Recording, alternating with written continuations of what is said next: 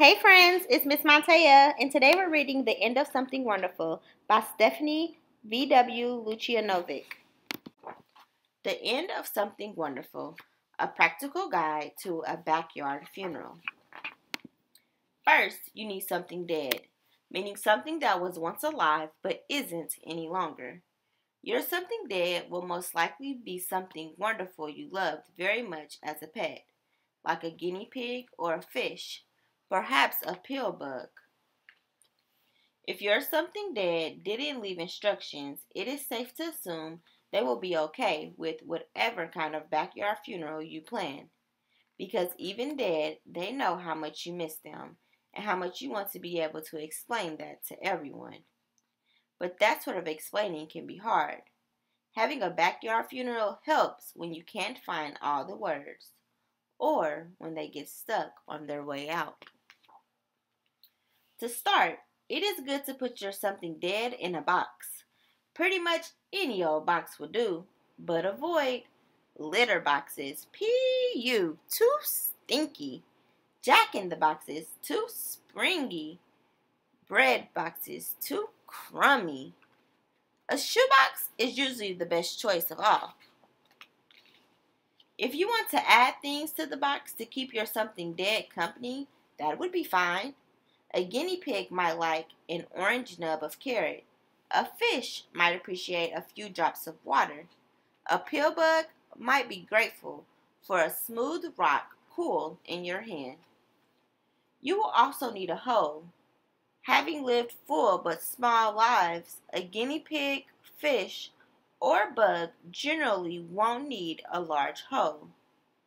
Now, if you have a funeral for something really big, like a hippopotamus or a narwhal, you will have to get permission from the city to dig a very deep hole.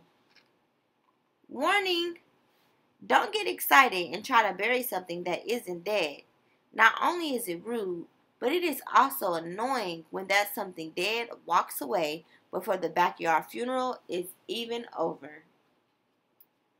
Being of nautical origins, a fish might appreciate burial at sea.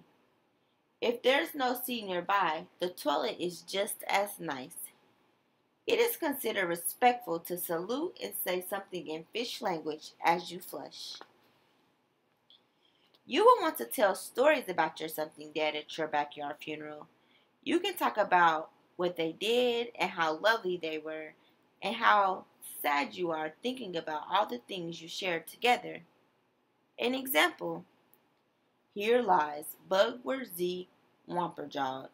He enjoyed long walks on the sidewalk, crawling up blades of grass, and avoiding birds. His life's ambition was to travel all the way to the other side of the garden.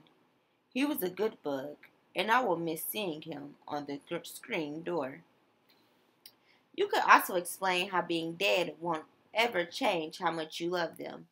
But if you don't feel like saying it out loud, it's perfectly okay to hug that thought inside your heart too. Funerals almost always involve singing of songs. Some songs can make you cry, which people do at funerals. Some songs can make you laugh, which people also do at funerals. Sometimes people laugh and cry at funerals because that happens too, even without songs. If you do cry at your backyard funeral, have tissues handy. They're almost always better for wiping tears and a runny nose than a sleeve. Here's a promise. Crying because of how much you loved your something wonderful before it became something dead is not bad or embarrassing at a backyard funeral or at any other time. In fact, crying can also make you feel a little bit better, even if it might not seem like it at that time. When your something dead is in the box and when the stories have been told and the songs sung and the tears cried, you can cover up the hole and bring on the flowers. No one knows why flowers are good at funerals, other than almost everyone enjoys flowers at some point in their life. So, they would probably enjoy them afterwards too. Don't dig up your something dead just to see how things are going, like Maybell did across the street that one time, because when something is dead, it isn't going anywhere. Anything dead prefers, in all cases, to be left peacefully alone. Here's a fact: RIP on tombstones actually means rest in peace. If you were supposed to dig up something dead, the tombstone would say, rest until someone wants to see how things are going. And RUSWTSHTAG really doesn't fit as nicely. It's hard to know how to end a backyard funeral because even when it's all over, it might feel like it isn't. And maybe it isn't. You see, it's possible you still aren't all the way ready to say goodbye to your something wonderful that is now something dead. Maybe you want to curl up close to where you buried your something dead and have chats every so often. Maybe you want to read them your new library book on mummies, or tell them about the third grader who threw up in the drinking fountain and clogged it. Maybe you just want to sit with your something dead and be quiet for a while. Whatever you want to do is just fine.